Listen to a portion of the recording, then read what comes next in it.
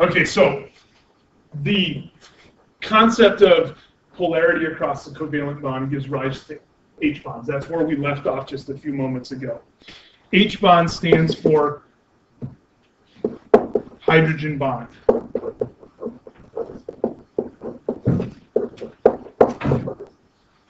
Okay, and hydrogen bonds are represented like this. These are two molecules of water. Water forms polarity. So you can see our delta values, positive around the hydrogen, negative around the oxygen. Notice that I can sort of rotate the second molecule of water, align the negative from the oxygen and the positive from the hydrogen of the other molecule, and they will actually attract each other. And so those water molecules will actually affix. And it only really lasts a trillionth of a second. It happens really, really quick. But it is still an attractive force where this hydrogen and this oxygen form what we call a hydrogen bond. Most of the time we represent a hydrogen bond with those three little dots there to represent that it's a hydrogen bond in a chemical drawing. And these hydrogen bonds can form because when we create polar covalent bonds and the molecules polarize, or the bond is polarized, molecules with opposite poles can attract. Now, in this case here, or in the case that I've drawn up here, where we have carbon that's bound up to oxygen, and then the oxygen bound up to the hydrogen, we get a negative on one side with the oxygen, a positive on the other part of the molecule from the hydrogen, and we create that attractive force. Again, this all goes back to the formation of hydrogen bonds. Hydrogen has a very low electronegativity. Things like oxygen and nitrogen have very high electronegativities. So whenever we have molecules where hydrogen is associated or bound covalently to oxygen or nitrogen, we have the potential to create a hydrogen bond.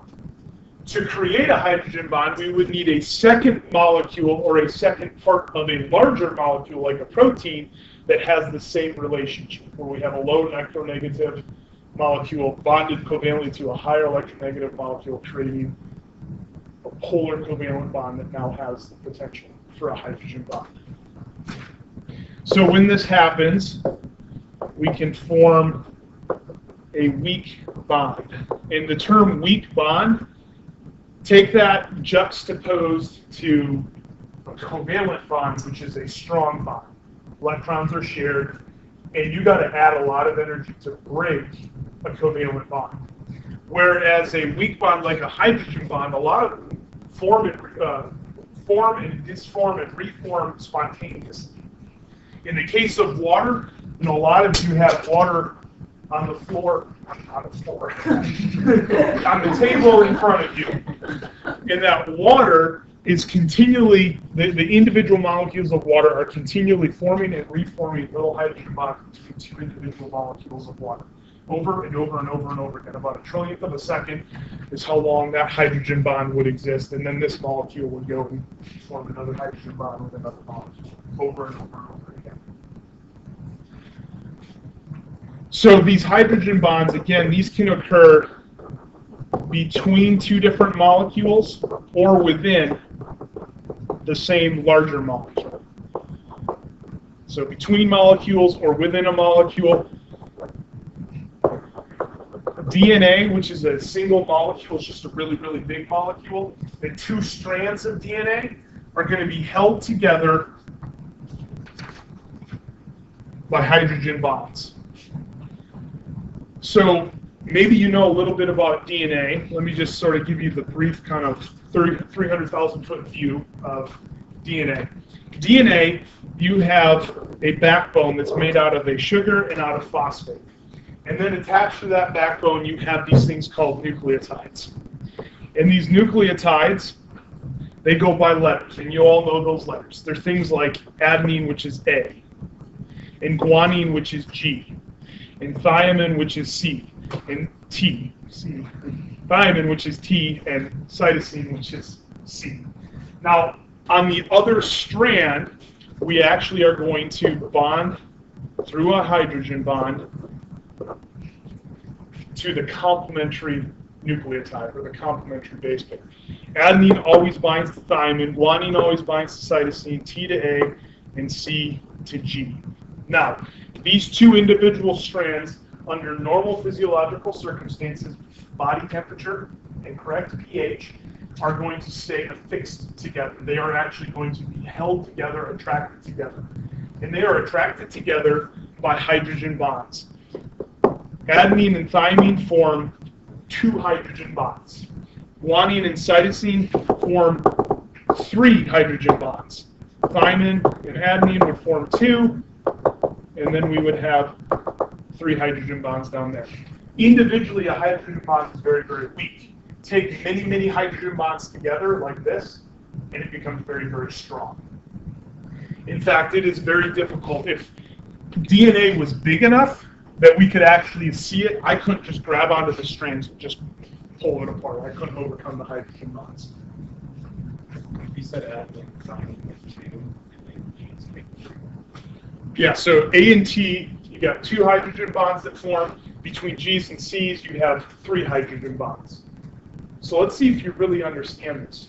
What if I had a DNA strand that only had G's and C's? Would it be stronger or weaker than this molecule that I've drawn up on the board? Stronger. And why would it be stronger? Because you have more hydrogen bonds. In this case, we have a total of 10. In that case, you would have 12.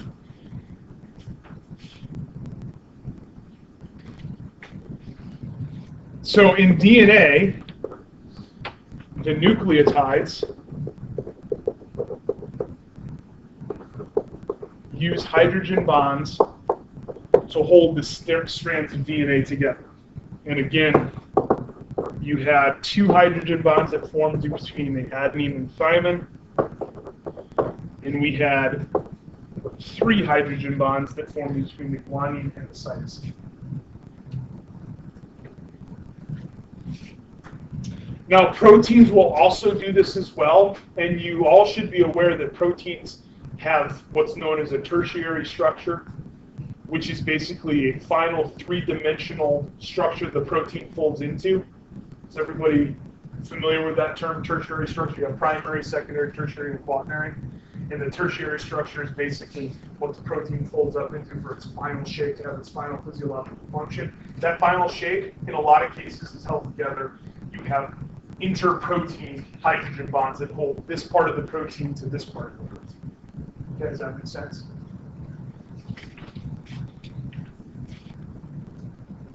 So we've hit on ionic bonds, covalent bonds, now hydrogen bonds. There is one type of force, chemical force, one more type that I want to hit on.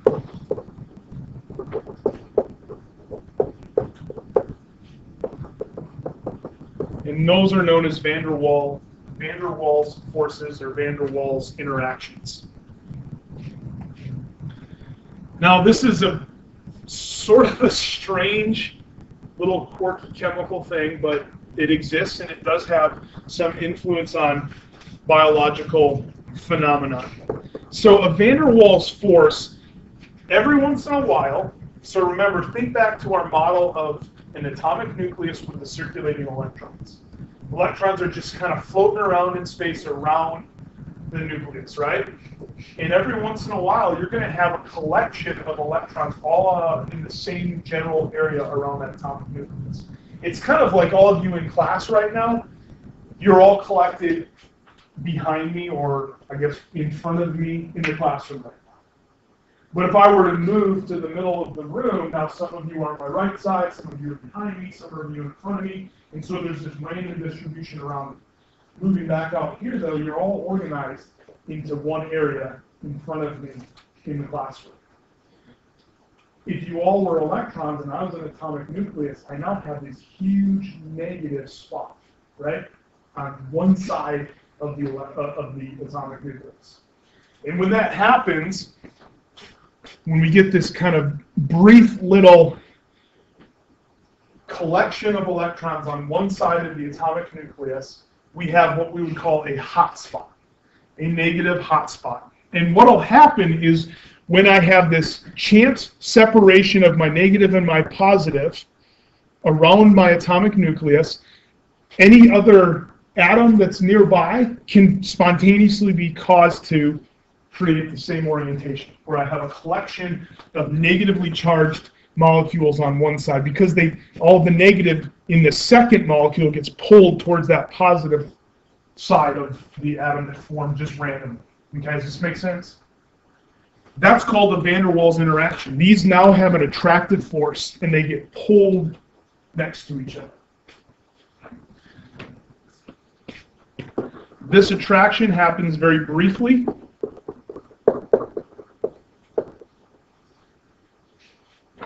And it happens randomly.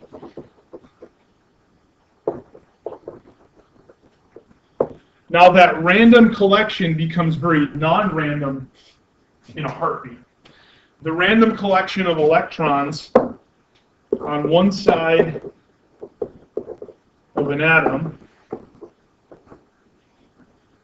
give it a slight negative orientation on one side, a slight positive orientation on the other, but it becomes non-random because when this random event occurs, it stimulates a second molecule to go through the same interaction. So another atom will have an electron distribution.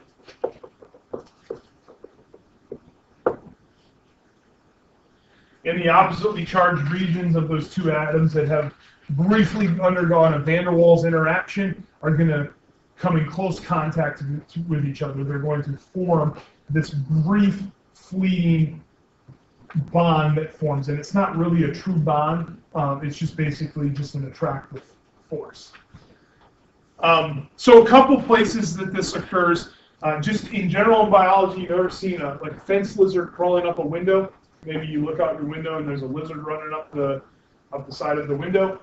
The lizard's foot pad actually is a fluctuating dipole that causes the window, the molecules, the atoms of the window to undergo that brief switch to orient so that you can have enough of a force that the foot pad will actually attract to the window and give enough strength that that lizard can climb right up.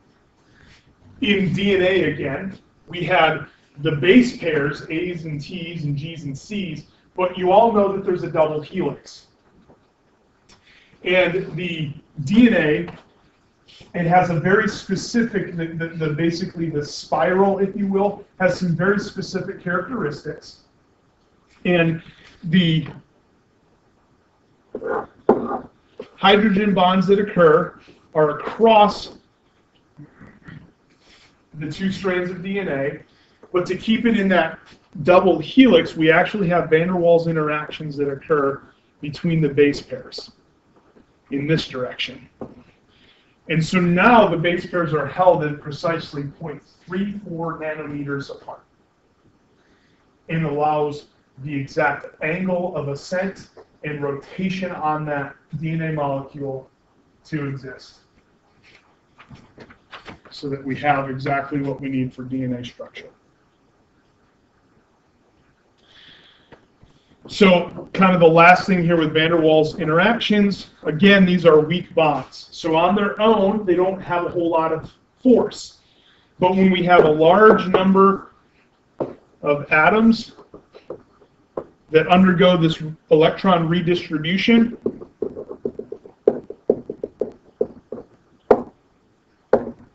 this will form a kind of bond, and it will be a very strong force, enough to carry, a 25-gram or 50-gram lizard to be able to run up a vertical surface such as a window.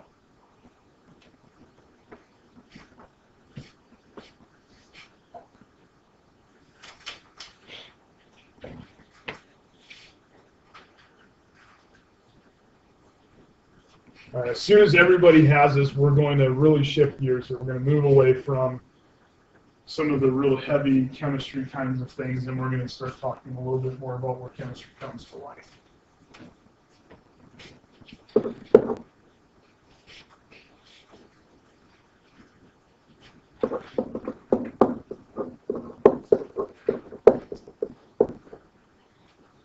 So in the living organism, it's no surprise that there's a ton of chemistry going on.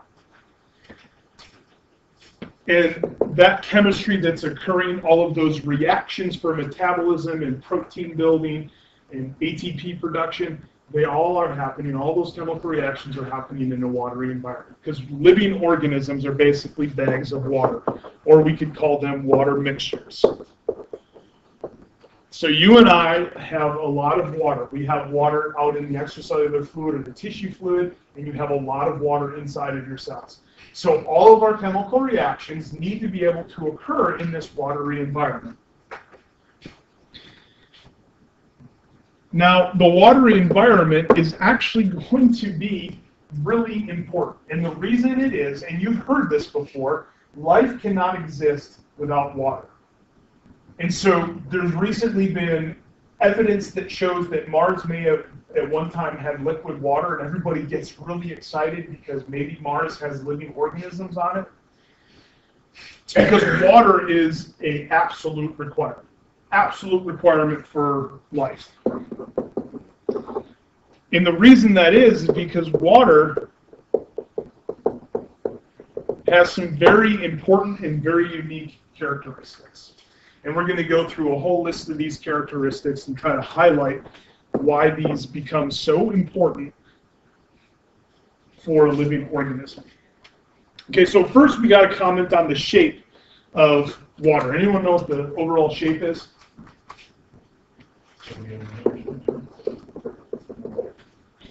Yeah, it's got a V shape.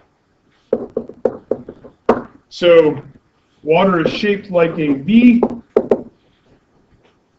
And as we know, that V, if I kind of draw that out, there's an angle there. V's have an angle. Water molecules have an angle as well. And the angle is going to be between the hydrogens, or is going to hold the hydrogens apart, fixed on the oxygen. And it is exactly or precisely 104.5 degrees. So it's a 104.5 degree angle. If it was any more or any less, it would drastically change the remaining characteristics, water characteristics we're going to talk about. So this 104.5, if it was not 104.5 exactly, we would not have the same capacity for life. What if it was 104.4 degrees, Dr. Bowen? You guys wouldn't be sitting here. So very, very important that it's 104.5 degrees.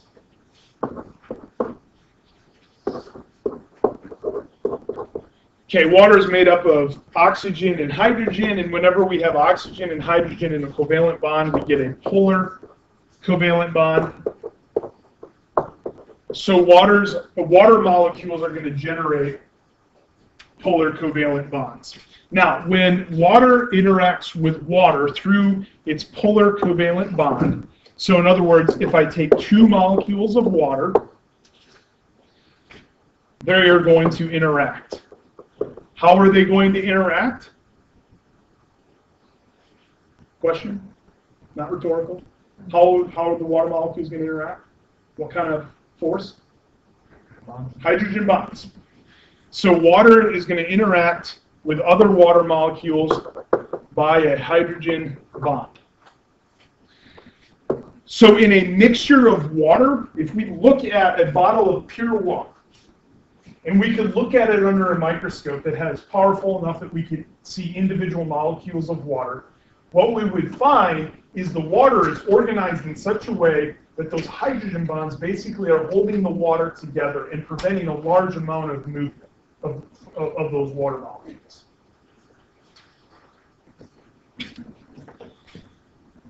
Now, because water interacts with hydrogen bonds not only with itself but other things, it can be used as a solvent. And you have heard water referred to as the universal solvent. And water is the universal solvent, not because it dissolves everything, but because it dissolves a lot of things. A lot of things.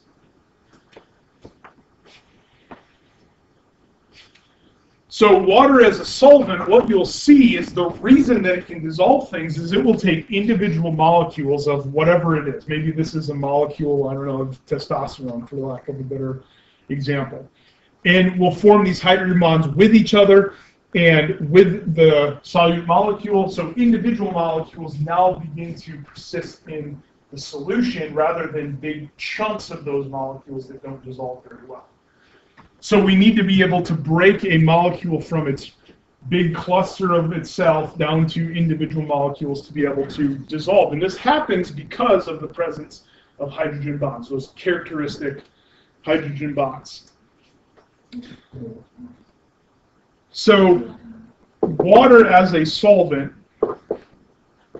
dissolves lots of stuff. So lots of things dissolve in water. What do we call anything that plays really nicely with water that would dissolve well with water? What's the term we use? Okay, it would be soluble, or it's not afraid of water, it loves water, so it's going to be hydrophilic. So anything that's hydrophilic, you put it into water and it's going to dissolve right away. Now, it's not everything. You know that if you pour cooking oil into a container of water, you form two distinct layers. You form the oil layer and you form the water layer. And that's because some things don't readily dissolve.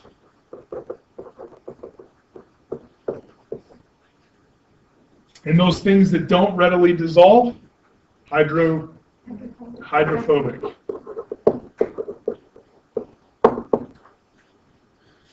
So hydrophilic and hydrophobic. As we progress this semester, we're going to begin to talk about the cell.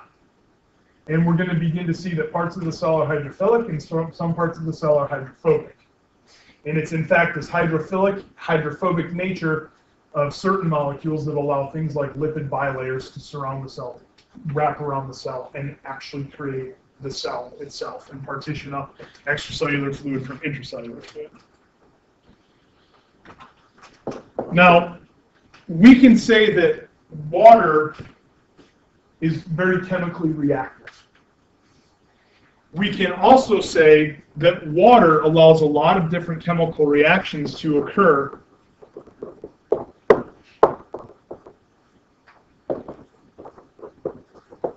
very readily. And the reason that is because in water, the molecules can move around.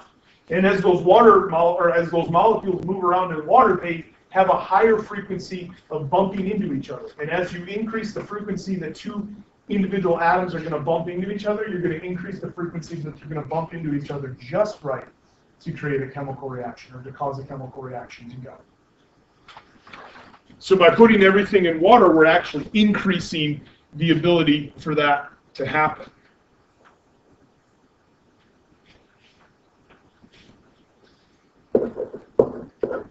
Because we can dissolve things into water, it becomes much easier for those substances to be transported.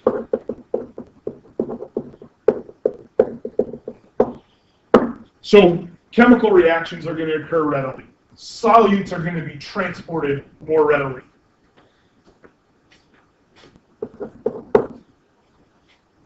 And both of these are due to the hydrogen bonds that can be formed both with water itself and also with other substances. Now, just to kind of give you a little bit more here on what's going on, you can see that I have a bunch of water molecules, and you can kind of, if you can pull this out kind of 3D in your mind, I would begin to form this sphere around each of these particles, where I have hydrogen bonds forming between individual water molecules and forming with that particle that we just dissolved, okay? Those are called hydration spheres.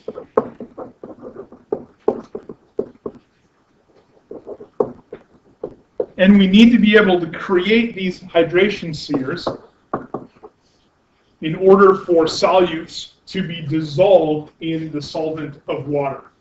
And really what's going on is wherever we have a negative part of the molecule, a positive part of the water is going to be attracted to that hydrogen bond. Wherever we have a positive part of the particle, the oxygen negative part of the water molecule, the oxygen is going to be attracted. Okay, and will form this sort of sphere around these particles. And as that sphere forms, it prevents that solute from interacting with another particle to reform into that kind of chunk of particulate matter.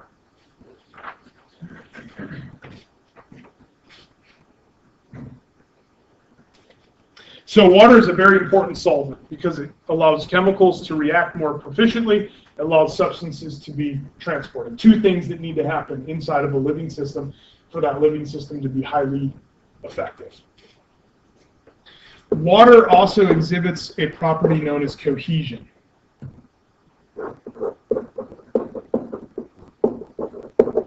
Now, cohesion basically is this characteristic that water has and other molecules where like molecules stay together.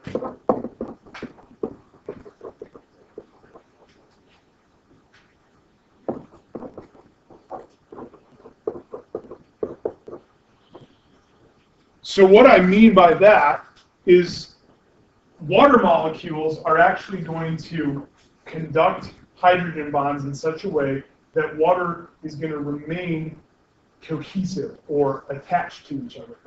You could observe this next time we have a break and go out to the drinking fountain. You push the button and you get this nice stream of water. The water molecules are being held together so they don't spray out everywhere. If you find a chemical that is much more or has a much lower cohesion characteristic, if it was in a drinking fountain, you were to spray it, it would just spray everywhere. In human physiology, cohesion becomes really, really important because I have to move blood from my little toe all the way back up to my heart. And if I didn't have this cohesion characteristic where I basically could pull on one water molecule and a bunch of other water molecules would come with it, I would have a heck of a hard time moving water from my little toe back up to my heart against the effects of gravity. But because I have that characteristic where I can induce a little bit of pressure, I'm able to move water back up towards my heart within the bloodstream. Or the trees outside, they can move water from their root systems all the way back up into their leaves against the effects of gravity, all because of cohesion. And really what it is you have little hydrogen bonds that form, and so if I pull on one water molecule, the hydrogen bond holds onto the next one, all in this long chain where I can pull all of these molecules of water all at one time. In addition to cohesion, like in a drinking fountain or pulling the water from your foot back up to your heart, cohesion also creates this thing called surface tension. So water cohesion creates surface tension. And there are a few places where surface tension is sort of important, and actually really what it comes down to is having enough surface tension but not too much surface tension. Things like the lungs. We need a certain amount of surface tension in the lungs so that we don't have massive exchange of a variety of different gases, but we have enough oxygen that permeates into the bloodstream and can enter into the bloodstream. Surface tension is important in other biological systems, quite a bit more so outside of physiology. Things like surface tension of water, so the insect called a water strider can move across the surface of the water, or the black basilisk lizard, which is called the Jesus lizard. That's the move that runs across on the surface of the water. It's using that cohesion of water and surface tension to be able to achieve that.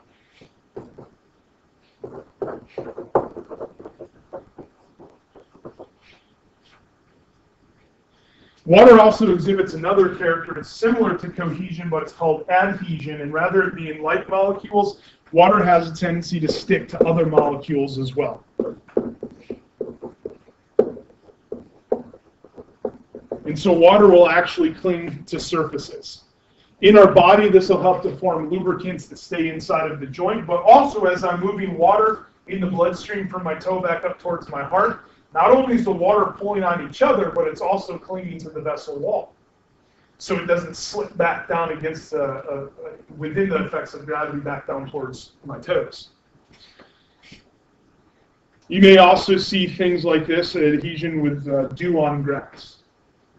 As the morning light fades into afternoon, we'll have dew that will hang off of blades of grass and other leafy plants. So, in addition to being a solvent, having cohesion characteristics, adhesion, water is very chemically reactive. And what that means is chemically reactive in the sense that it's going to interact with a variety of other molecules. We've already seen that putting salt into water causes that water to ionize, and it's because of this chemically reactive characteristic of water.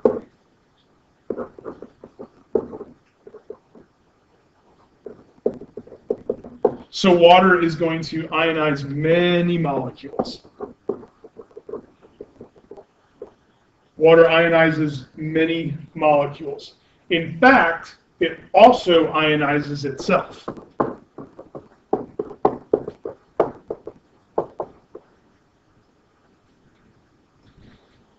So water self-ionizes. Any water that's a pure mixture of water, or I'm sorry, that's pure water, we call it a mixture.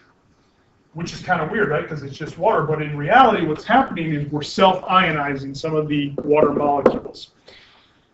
And water will form into 3 different types of molecules. It'll form what we classically think of as water, 2 hydrogens and an oxygen, H2O, or we can self-ionize. And we can take 2 molecules of water and we can pluck off a hydrogen from one of them and add it to another molecule of water, or leave that steal the hydrogen from another molecule of water. And so not only do we have H2O, but we have H3O that can form that usually we just simply call H+. This is our hydrogen ion. Or we can form OH-, which is our hydroxyl ion. Most of the water that we would find would be H2O, but we are also going to have some protons and some of these negatively charged hydroxyl ions. This idea that water self-ionizes, will anyone know where this really becomes important? Or in other words, when is it really important with how much of this is in a solution? What's that? Yeah, and so what is that? That's pH. So this characteristic of water self-ionizing itself is the basis for pH. Now, if you haven't run into pH yet, I'm not going to spend a lot of time on this. This is something you already should have some concept of. If you haven't run into it before, you need to review it. If you're not really remembering exactly what it's all about and reviewing it's not going very well, come and see me. And we'll deal more with pH, and we'll give you some problems and things like that that you can work through.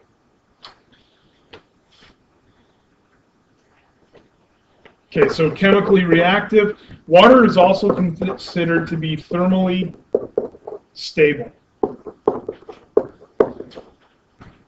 So what exactly does that mean? Well, it means that we can change the heat in a sample of water without changing the temperature. In other words, water holds heat. Now, I just used 2 terms, heat and temperature. Hopefully, you're all aware that heat and temperature are 2 different characteristics. Temperature is the average molecular speed that we find inside of a substance. So if it's water, it's how fast the average speed of those molecules of water moving throughout that mixture. Heat deals with the amount of temperature and how much of a solution or of how much volume we actually have. Okay? So heat is not temperature. Heat is based off of temperature and quantity. So Let me give you kind of an example here, because your faces are showing that maybe we have a little bit of a misunderstanding here. I'm going to give you a small cup. This water in here is 100 degrees centigrade. Okay? And we have 1 cup, 1 unit, a measuring cup, 8 ounces. Over here, I have my favorite body of water, Lake Superior. Lake Superior right now is probably about 34 degrees Fahrenheit, or very close to 1 degree centigrade. So it's very close to freezing. And it's not a cup, but it's billions of gallons. Okay? Which of these two examples has a higher temperature? The cup, because it's 100 degrees versus 1 degree. Which one holds more heat? Lake Superior.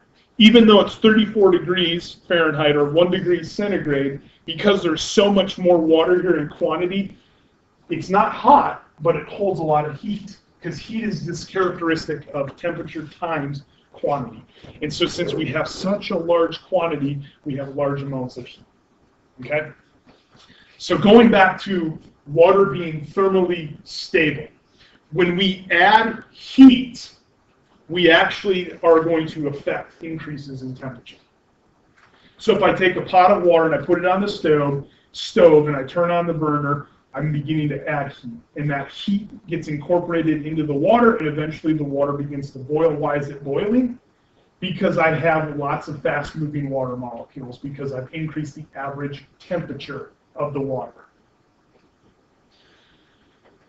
Well, water is thermally stable, going back here to A, you already have part of this in your notes, because water can hold large amounts of heat with little changes in temperature. The unit of measure for heat is a joule or a kilocalorie. I could add millions and millions of joules of heat to Lake Superior and not change its temperature, or change its temperature by 1/10 of a degree centigrade. And that's because it's thermally stable. Now, what is the chemical reason for this? That I can put a lot of heat in, but not cause a lot of change. And the reason comes back to hydrogen bonds. So when we add heat, whether it's from a burner or throwing it in the microwave, when we add heat to water, the heat that initially gets put into that water has to go to break the hydrogen bonds. So there is heat energy that's inputted into a water solution, and at first it's going to go to break the hydrogen bonds between individual molecules of water. So heat is required to initially break the hydrogen bonds. Now, what does that mean, and what does that not mean? Well, what it means is we're using a lot of that heat that's being put in to break hydrogen bonds. What it doesn't mean is we're not using that heat to increase the average molecular speed of a molecule of water. We're using it to break the bond. So we have to put a whole bunch of heat in, and we have to break all of these bonds, and then the additional heat that gets put in is going to begin to cause molecules of water to begin to move around faster and faster.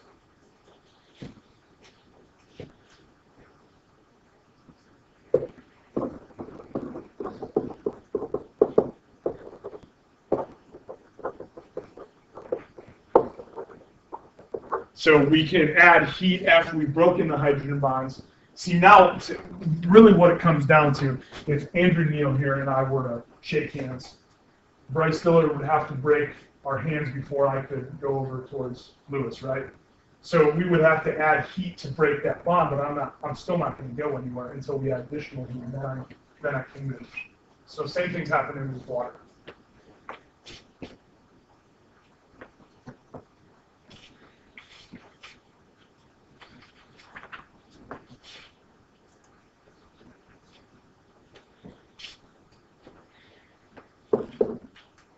So all of these characteristics become really, really important. I should have brought that figure up a while ago, sorry. all of these characteristics, whether it's adhesion, cohesion, thermal stability, being the universal solvent, become very, very important in the context of, you like that? Become very important in the context of water inside of living systems. Why is that 4? Yeah, this is, we're like totally shifting gears.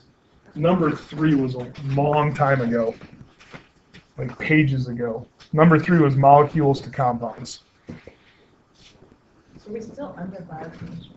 Yeah. Chemistry.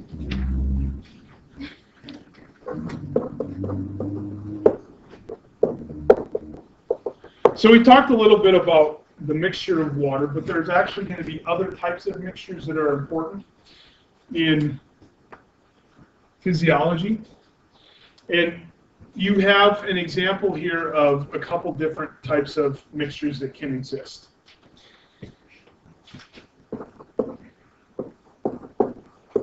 The term solution or solutions is reserved for mixtures where the solute, what's being dissolved, is very, very small, on the order of 10 to the minus 7 centimeters in diameter. So when we talk about a solution, such as a solution of glucose or a solution of salt, the solutes in that solution are very small. But we can actually increase the size of what's being incorporated into a mixture, and it changes what we call the mixture. So you can see right here in the figure next to our true solution, we have a mixture that's called a colloid. And there are a variety of different types of colloid, even some that show up in human physiology. By the way, most of these solutions, or things like intercellular fluid, extracellular fluid, are primarily going to be solutions. With colloids, we increase the size of the particle, and so we have a larger solute that gets incorporated into the solvent. And when this happens, it's no longer a true solution. We actually begin to see a slight difference in the physical appearance of the solution. And the colloid solution with larger solutes, one of the most common colloids that you're going to run into is the proteins that we find in blood plasma. Blood plasma is a watery solution, and it's going to contain proteins, and they don't fully dissolve. They actually make the solution look a little bit hazy, and it's going to be a colloid.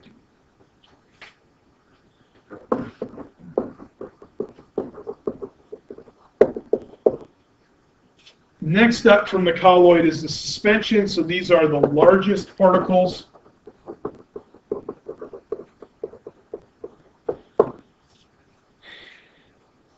So whenever we have really large particles in a solution, it's called a suspension. An example here is the red blood cells within the plasma. Red blood cells are pretty good size compared to an individual molecule of sodium.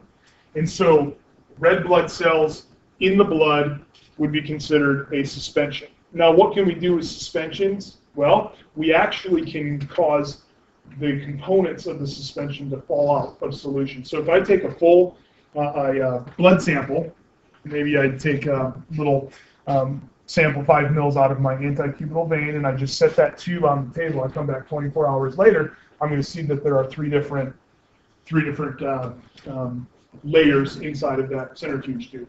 The very lowest is going to be all of the red blood cells that have fallen out of suspension of the plasma.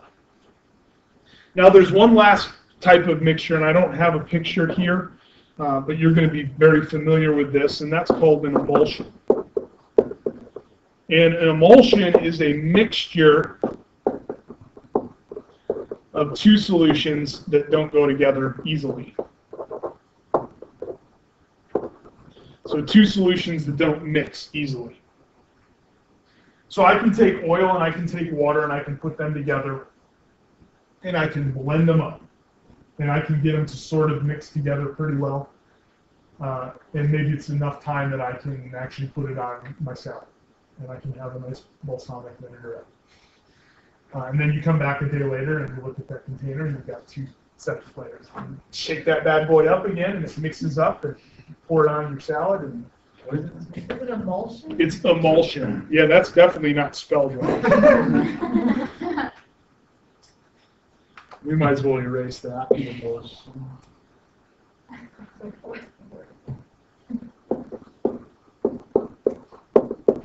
Emulsion.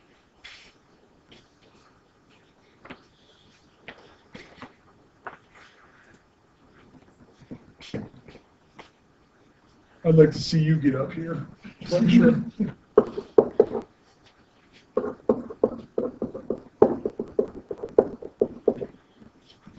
All right, another kind of shifting gears here to talk about another concept that we would find in the chemistry of the biological system, and that relates to concentration. And how do we actually measure and quantify concentration?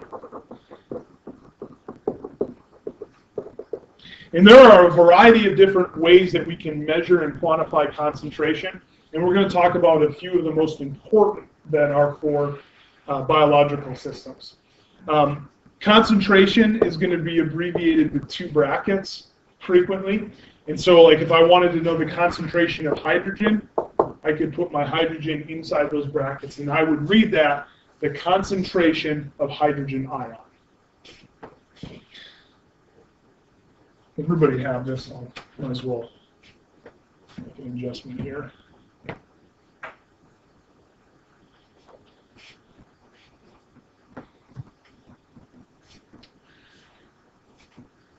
So concentrations become very important because as we change concentration, we can actually increase and decrease things like rate of reaction. Or we can increase or decrease the rate of charged particle movement across the membrane, which we would call current. So we have to be able to quantify this, and we're going to run into quantities, measurements of concentration, and it'd be nice if we understand it.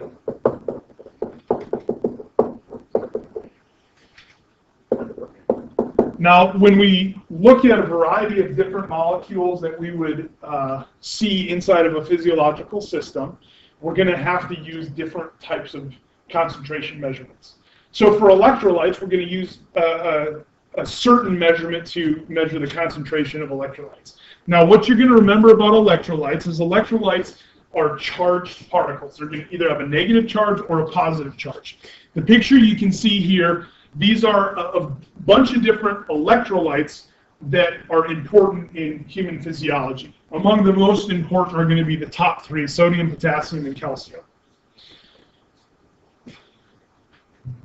Now, electrolytes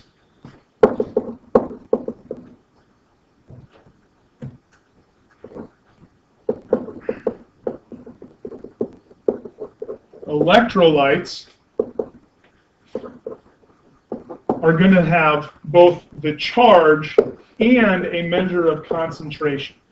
And we have to account for both of these. We have to account for both the charge and the concentration. Well, why do we have to do that? Why do we have to account for both?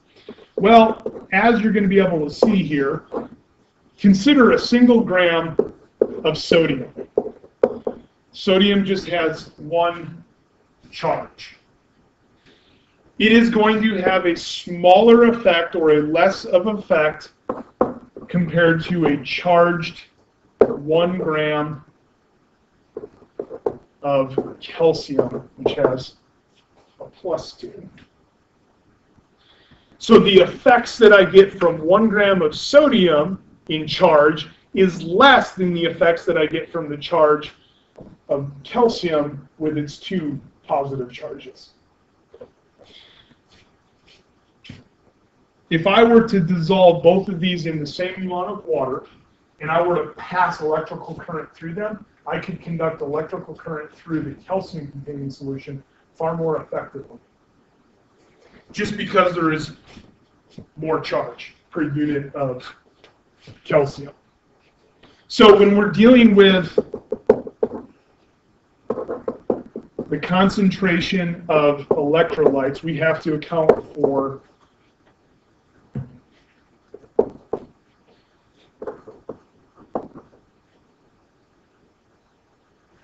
for both our concentration of the molecule and the charge of the molecule. And so when we do this, we use a form of concentration known as the equivalent.